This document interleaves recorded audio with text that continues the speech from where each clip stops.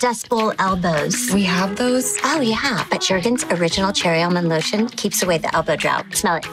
I love it. Happening now. I'm Dylan Collier. More problems for ERCOT. Tight grid conditions in the state of Texas for the second straight day. What that means and how do we fix it? Coming up. President Biden setting a target date to end America's longest war when he says all U.S. troops will be out of Afghanistan. Greg broadcasts once again looking for a shot at the mayor's office. You'll hear his ideas during tonight's candidate forum. But first, who is the candidate he says he is this time around? We have a little bit of activity on the radar screen. Of course, we'll take a close look at that, talk about rain chances for the rest of the week, and a very noticeable cold front on the way. I'll see you in a few minutes. And if you're having trouble signing up for a COVID-19 vaccine, the city of San Antonio is promising help. The new wait list announced today and how you can sign up.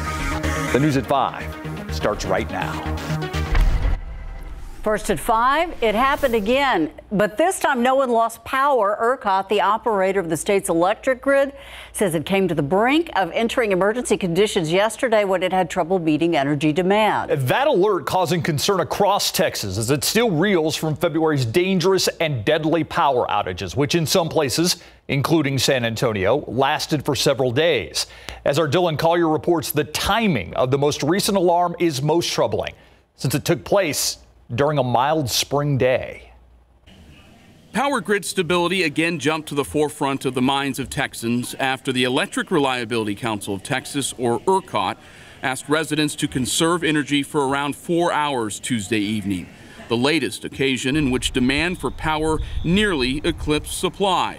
ERCOT officials blaming the scenario on a quarter of its generating capacity being offline for maintenance, both routine and to fix issues caused by mid-February's winter blast. We anticipated cooler weather today than what we're seeing, and so the loads are a little bit higher.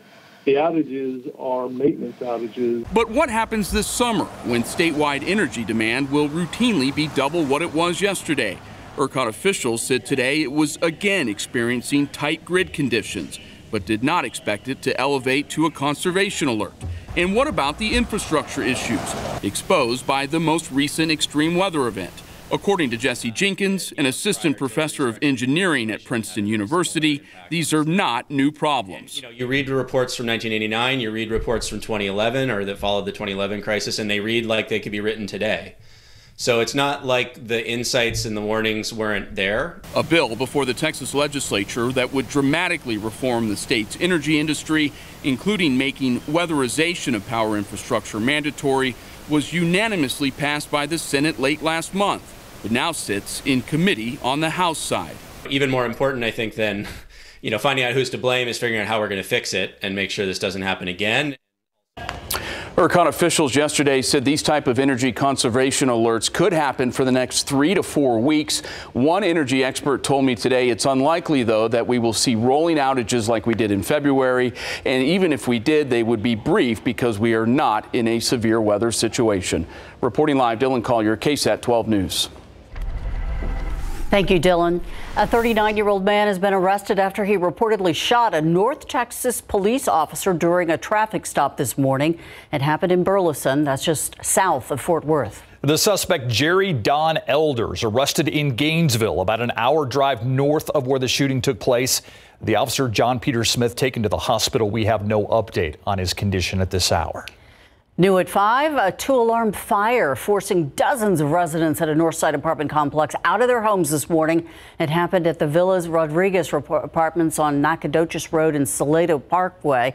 Right now, the cause is unknown. Firefighters say no one was hurt, but about 60 to 100 people were forced to leave their homes. The Red Cross is helping them to find some temporary places to stay. Total of 10 pets were rescued. A 3-year-old and a grandparent okay after they escaped a fire this afternoon. It happened in the 13,800 block of Casiano Road in Elmendorf. That's in southeast Bexar County. Fire officials say that fire sparked next to the home. It caused about $8,000 to $10,000 in damage. That cause is still being determined. Arguments continue in the murder trial of former Minneapolis police officer Derek Chauvin, who is charged in the death of George Floyd. Today, defense attorneys calling medical experts to the stand in an effort to prove their theory that drugs and heart issues led to Floyd's death. ABC's Rena Roy has more. For the first time, jurors hearing from a medical expert called by Derek Chauvin's defense team as they try to prove George Floyd died from drug and heart issues. Forensic pathologist David Fowler testifying Floyd's neck had no evidence of injury from Chauvin's knee and that he had a sudden heart incident while officers restrained him. How did the heart and drugs contribute to the cause of death? They were significant, or they contributed to Mr. Floyd having a sudden cardiac arrest, in my opinion. He also suggested carbon monoxide from the squad car's exhaust pipe where Floyd was pinned down may have contributed to his death. The prosecution then pressing Fowler. Are you able to tell this jury whether or not Mr. Floyd, at the time that he was being subdued on May 25th, was being exposed to carbon monoxide above the limit or level that was set by the EPA of 9 parts per million? No testing was done. The defense began presenting their case on Tuesday, zeroing in on that drug use, calling on Shawanda Hill, who was in Floyd's car when the incident began, saying he fell asleep in the parked vehicle before officers arrived. I said, Floyd, the police is here. It's about the $20 bill wasn't real. I kept saying, baby, get up. They're also attempting to convince the jury Chauvin's actions were justified. Use of force expert Barry Broad saying Chauvin's knee on Floyd's neck was appropriate. That's a control technique. Without it doesn't hurt. He then backtracked when cross-examined by prosecutors. Shown in this picture, that could be a use of force. Once the defense wraps up their case, both sides will present closing arguments, and the jury could get the case sometime next week. Rena Roy, ABC News, New York. Meantime, the Minnesota police officer who shot and killed Dante Wright is being charged with second-degree manslaughter. Wright killed on Sunday during a traffic stop in Brooklyn Center, Minnesota. The officer, Kim Potter, who resigned yesterday, was arrested this morning. Potter, a 26-year veteran of the force and training officer, says she mistook her gun for a taser. There's a reason why tasers are a different size, why the handle is different. And that's why you are trained to make sure that you are reaching for the right weapon. Today, the mayor of Brooklyn Center said he had not yet accepted Potter's resignation, and firing her is still an option pending the outcome of the investigation. A major announcement today affecting the United States military. President Joe Biden setting a target date when all troops will be pulled out of Afghanistan. President Biden saying it's time to end America's longest war, and he plans on withdrawing all military presence later on this year. Our Jonathan Cotto joins us now with details on the withdrawal. That's right. The war in Afghanistan is the longest war in U.S. history. President Biden bringing an end to the 20-year intervention in Afghanistan by a very significant date, the 20th anniversary of the attacks on 9/11. President Biden speaking from the treaty room at the White House, the same place President George W. Bush made his announcement of military strikes in Afghanistan nearly decades ago. Biden says U.S. military presence in Afghanistan should be focused on ensuring the country wasn't being used as a base from where terrorists would attack the U.S. He says that objective has been accomplished. We cannot continue the cycle of extending or expanding our military presence in Afghanistan, hoping to create ideal conditions for the withdrawal and expecting a different result. Biden says justice was delivered to bin Laden over a decade ago during the Obama administration, and says the reasons to continue in that area of operation has become increasingly unclear. Biden is now the fourth U.S. president to preside over troops in Afghanistan, and says he will not pass this war on over to a fifth president. Reporting, Jonathan Cotto. Steve Ursula. Thank you, Jonathan. Let's take a look at the daily COVID-19 numbers in Bexar County. Metro Health reporting 252 new cases and 6 more deaths in the county. 198 people are hospitalized, 70 are in the ICU, and 32 are on ventilators. 621,769 people have received their first dose of the COVID-19 vaccine. 392,097 people are now fully vaccinated. And this just into the KSAT 12 newsroom. A CDC advisory panel has voted to keep the Johnson & Johnson vaccine on pause for at least a week. Meantime, the city and Healthcare Access San Antonio have launched their COVID-19 vaccine wait list or registry to register people for other available options. You can sign up now either online or by calling 311 and selecting option 8. The registry only available to people who live in Texas, priority given to those 65 years and older. The city says it could take several weeks for your appointment to be scheduled as more vaccines become available. And we have a link to sign up right now on KSAT.com. Another pop-up clinic is taking place tomorrow, but this time it's to keep those working in the service industry safe. The organization HERD, that is dedicated to the well-being of workers in the food and beverage industry, now partnering up with a pharmacist to get vaccinations to people who need them.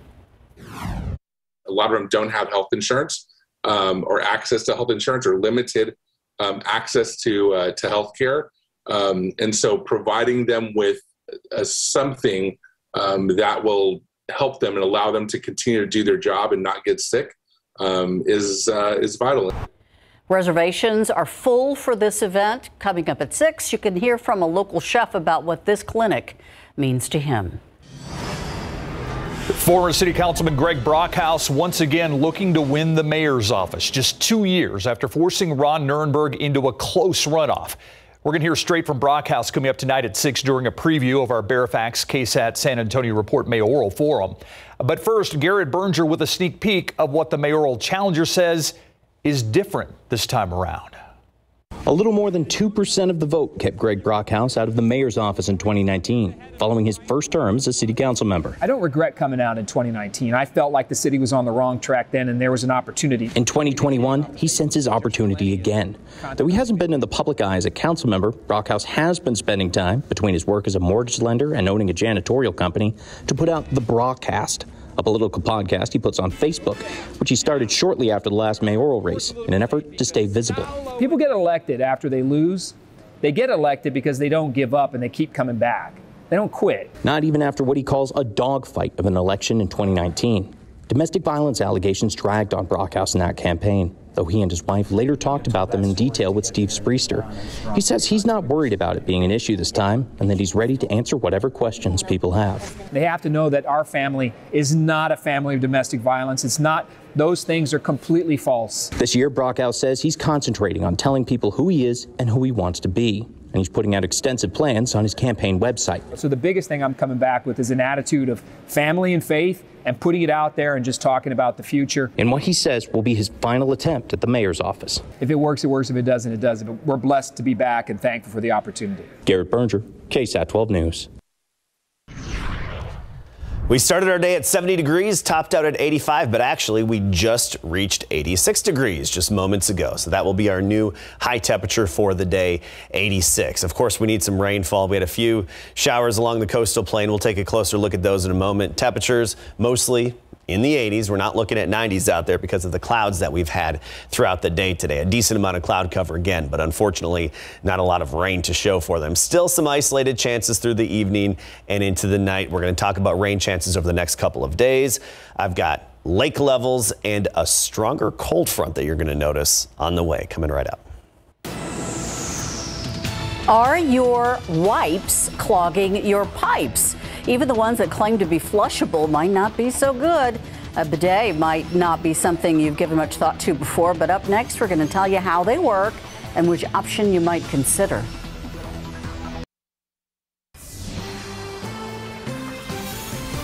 Now that we are well past that toilet paper shortage, there may be another problem in your bathroom. Those flushable wipes. They can cause havoc to the sewer system. So now there's something else that is becoming a popular alternative. 12 on your side's Marilyn Moritz says the bidet is having a moment. They might say flushable or septic safe, but any type of wipe can mean problems for sewer and septic systems. They don't break down like toilet paper does, and these videos show what can happen. If you think there's got to be another way, consider the bidet. Bidets are having their moment. The initial cost of a bidet seat might be steep, but wipes are certainly cheaper than getting a bidet. But some of the plumbers that we spoke to said that wipes are prone to clogs, even the flushable ones. Bidet seats are different from a freestanding bidet. A seat attaches to an existing toilet and uses clean water from your toilet supply line and electricity to produce a stream of warm water. Many come standard with an adjustable nozzle, a heated seat, and adjustable water temperature, all operated by a remote or control panel. If you're reasonably handy, most can be installed DIY. Consumer Reports got personal and asked people for feedback. Bidet seat users liked this Brondell Swash 1000 and gave it top scores for installation and usability. There are also basic seats that don't use electricity, but no electricity means no warm water. Some non-electric seats can attach to your hot water line, so it's a good idea to check. Nonetheless, many happy bidet users gave the Tushy Classic top scores, even without the warm water. Marilyn Moritz, KSAT 12 News. Adam Caskey giggling over in the background there. Well, it is kind of a funny name. The Tushy Classic. The Tushy Classic. I mean, come on. I mean, yeah. Maybe it just talks to how immature Adam and I are that something called the Tushy Classic makes us laugh. I'm telling you. There's this giggle. Yeah. Lively. If you're an 8-year-old boy, you thought that was funny too. Some older than that. All right, so it's a nice day today. Another nice day. Yeah. A nice bidet. Oh, did you See what we did there? Oh, I pulled a spreester. I'm sorry, everybody. I had to put you through apologies. that.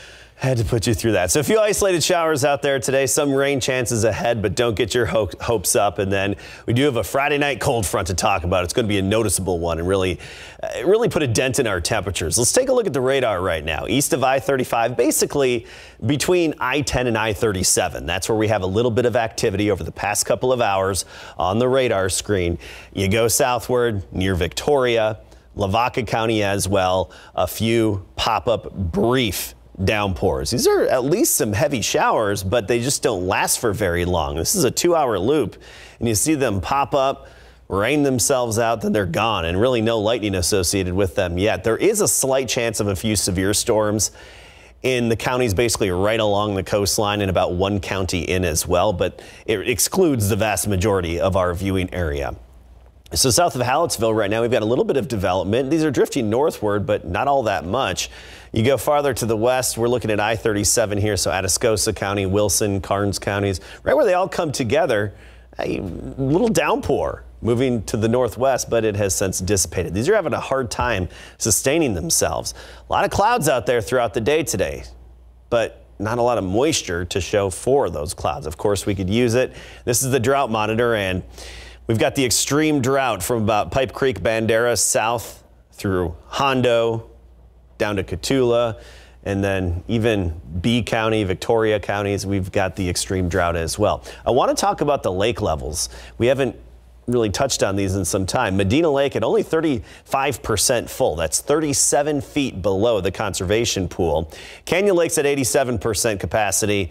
That's 6 feet below the conservation pool. You look at Choke, it's 33%, and that's 23 feet down. And compare them to last year's numbers, and we're down all across the board. Here's a look at our rain chances going forward. Still about a 30% chance. So that's tomorrow, Friday, and then even into Saturday. So we could have a few thunderstorms the next couple of days. Saturday, mainly just a few showers.